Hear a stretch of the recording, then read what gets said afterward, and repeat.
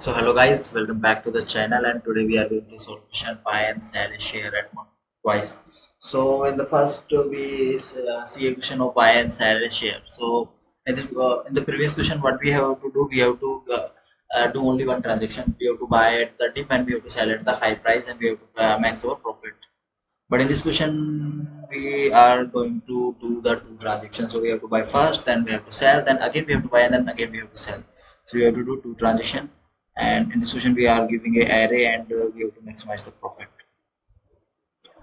So, so there are multiple ways of solving the question. I am solving using the simple approach, which take time complexity of big of n and space complexity of big of 1.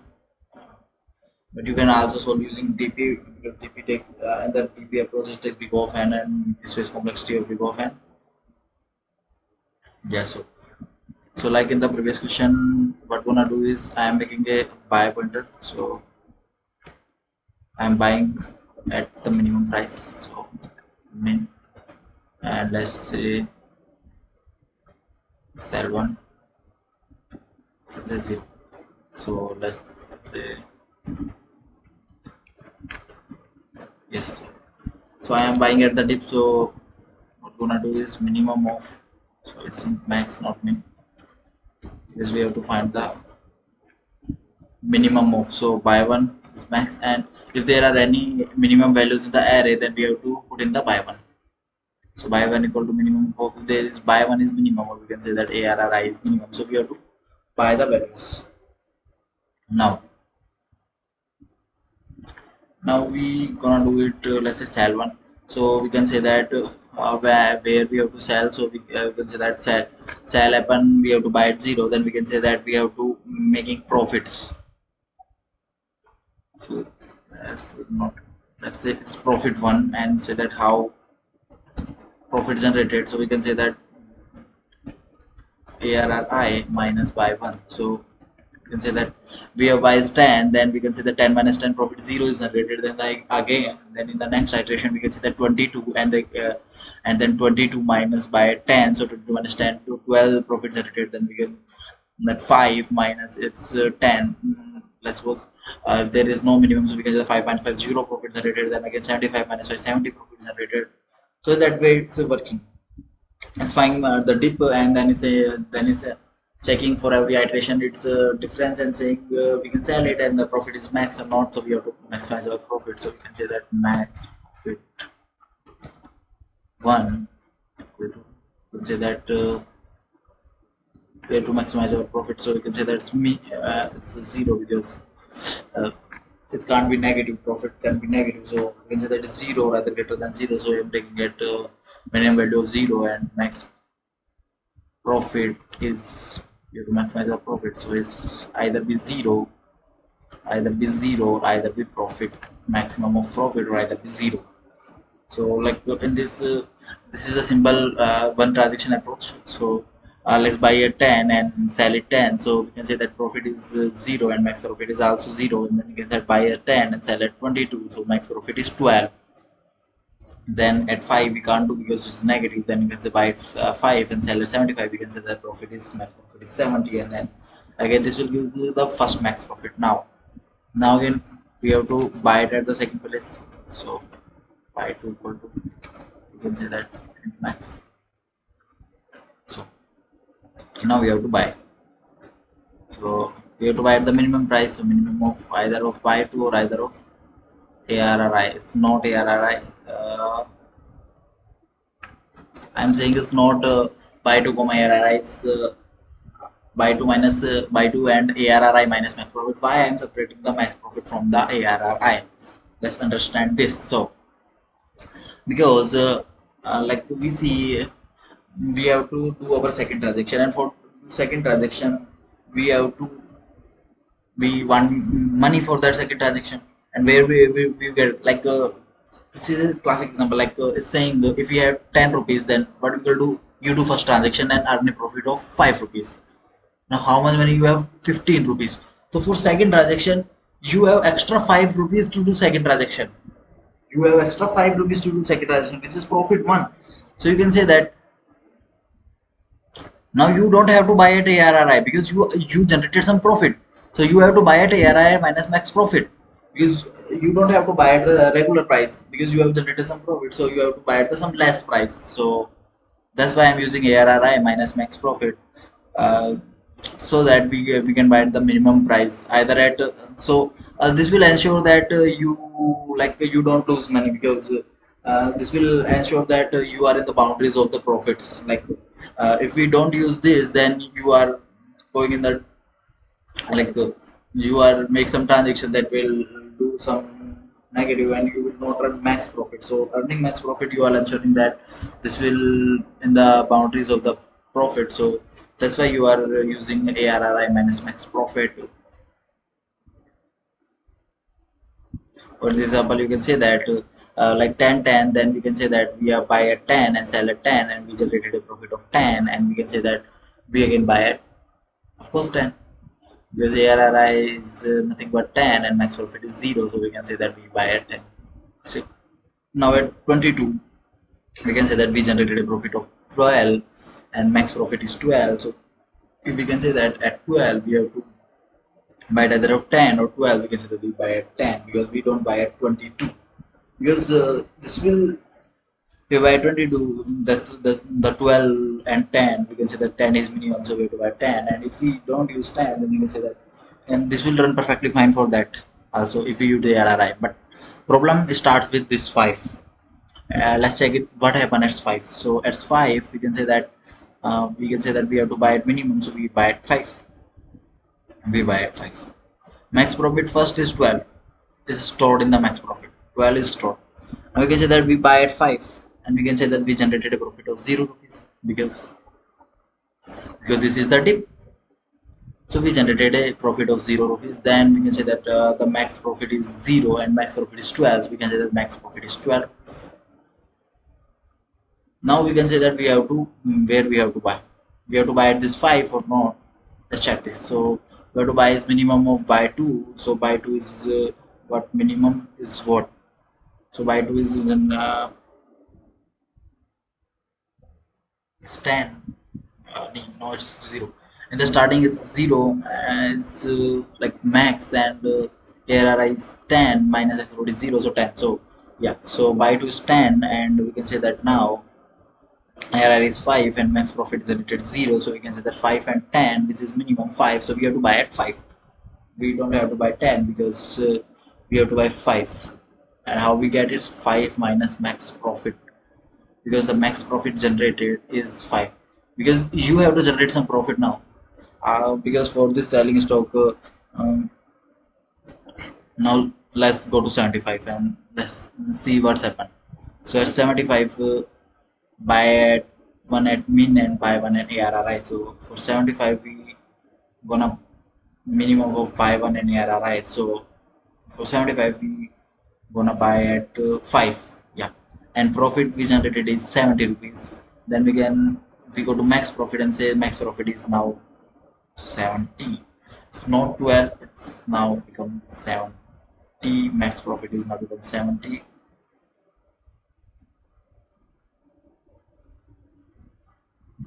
Max profit is now become 70, and it's not 12, yeah. Then we can say that we have to buy at where, the first transaction we generated a profit of 12 rupees, we have to store somewhere the 12 rupees, and now we are making a profit of 70 rupees. So this can be a second transaction.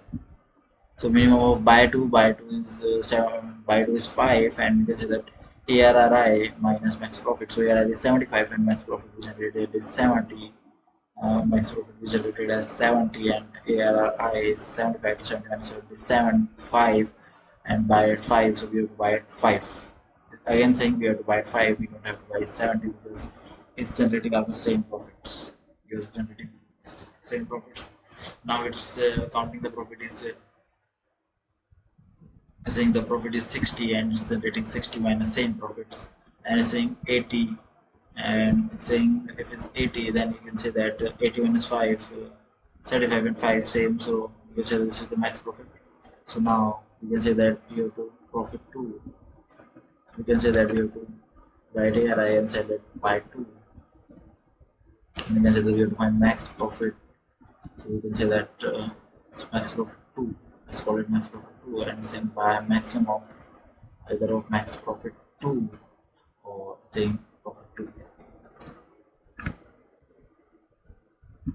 Let's make it 1, make it 1, make it profit 1. Yes. Now the max profit starting max profit 2. So we have to return max profit 2 and let's check is running or not. So there is error. So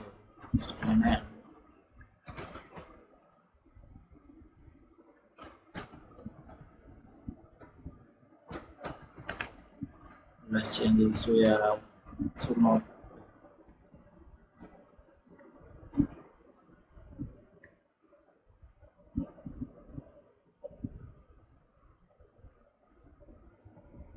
saying max profit not declared at 23. There is not max profit. Okay, now is there any other error? Saying 24. Profit 2 is not declared because we don't declare profit 2.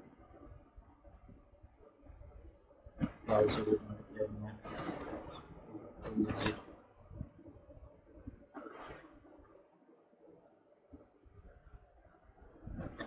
We submit this and check is correct or not. Guys, running successfully. So now the crucial step of solving this question is this buy to, because this is simple. We have to buy at the tip and we have to sell and check every values and we have to sell. We find max profit. This is also easy. Like if you buy, then we can say that profit is the buy and the max profit is simple. But the buy, this is not similar because we have to buy to and ARR, right? Not ARR, ARR minus max profit. One, why we are subtracting max profit? One, because when selling something we generate a profit and we don't have to buy at the same price. We have to buy the price and minus the profit we are generating. And in that way you can save money now. This is like the example of saving money. Like you don't have to buy at the same price. You, if you are generating some profit, then you have to buy at the some, because you are making, you have x money, then you are generating y profit, then x plus y, you have the x plus y, then you don't have to buy at the x, you have to buy at the 10 minus x minus y, because you are generating some profits. You can reinvest the profit money and you can buy at the low price because you have some extra money. That's why you are checking that, you are saying that you are earning max profit 1 as extra money, then use previous money and this max profit to maximize profits. So, yeah. That's why I am not buying at ARRI, minimum of ARRI, I am buying at minimum of ARRI and max profit. So that is for the video. If you don't understand the question now, you can comment in the comment section. And so yeah guys, so this is the representation of this IRA 10, 20, 22, 5, 75, 65 and 80. So yeah, now first we have to buy. So we can say that we can buy at 10. First we can buy at 10 and we can buy at 10 and we can sell at 10, and we can say that the first transaction we buy at 10, sell at 10, and we generated maximum profit of 0 because at the same price we are buy and sell. Then you can say that there is same value, so we can say that we have generated second, we can say that we are generating max profit 2 is, and we are generating max profit 2 is also same as 0 and profit 2 is 10. Yeah. Now in the next iteration we can say that in 22 we are generating a profit of 12 rupees. We are generating a profit of 12 rupees. We are generating a profit of 12 rupees, and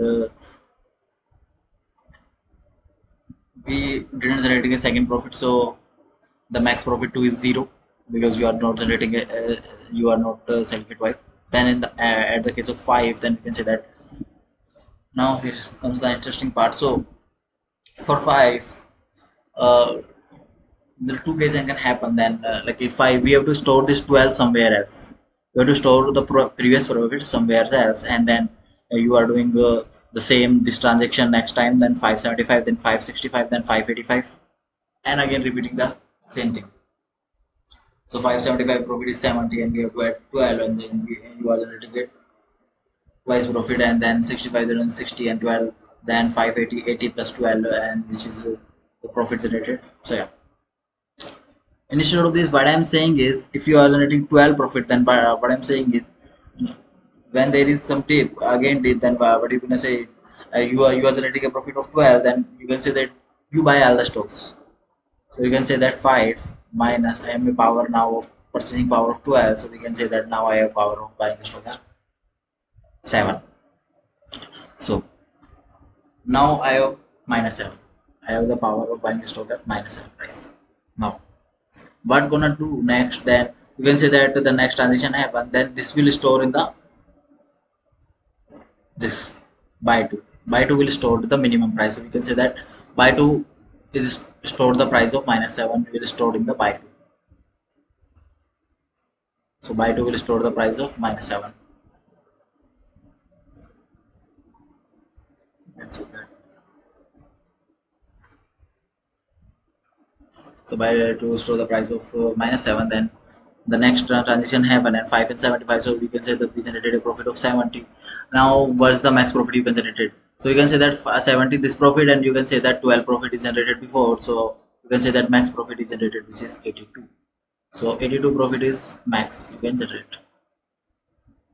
Okay, now what I am saying is, instead of storing the 12, we can say that we are storing minus 7. So you can say that what is the max profit you can generate? You can say that 75, the value plus 7 is same as 82. So instead of subtracting this value and this value, we can say that instead of doing 75 minus 5 and adding this 12, we can say that we buy at the dip, and we can say that the max profit is subtracting by this value, which is given minus 7, and we can say that we add this direct to ARRI. We direct add this to ARRI to do this thing. Now again in the case of 65, then we can say that we generated a profit of 60, and then we add 67. So this is 67, and if you comparison it is greater than 22. In the case of 85, we generated a profit of 80 and plus 7. So we can say that profit is generated, this is 87. And we can say that if we do this, then we can say that 85 minus 5 plus 12, which is also same as 87. So now you have clear like why you are subtracting ARR minus max profit 1, because if we are not subtracting max profit 1 and not saying this is minus I, and then not adding to this profit 1, then because we can say that why you are subtracting this, there is also logic. Logic is that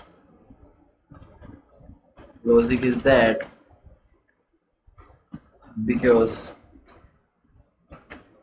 by 2 is either 0 or negative, so we are adding PRE VIO VIOUS profit. We are adding previous profit to